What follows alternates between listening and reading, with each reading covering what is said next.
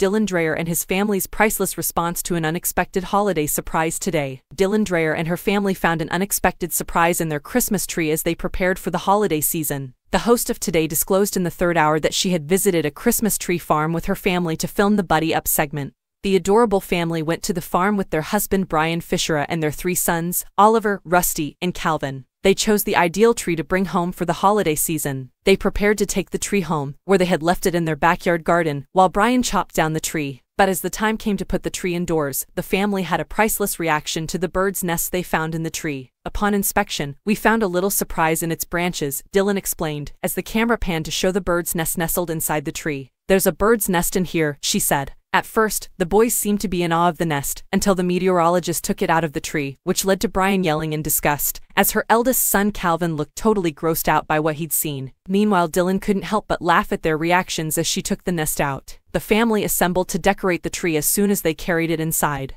While displaying a gingerbread ornament that Brian had made, Dylan admitted that discussing the origins of the ornaments was one of her favorite aspects of tree decorating.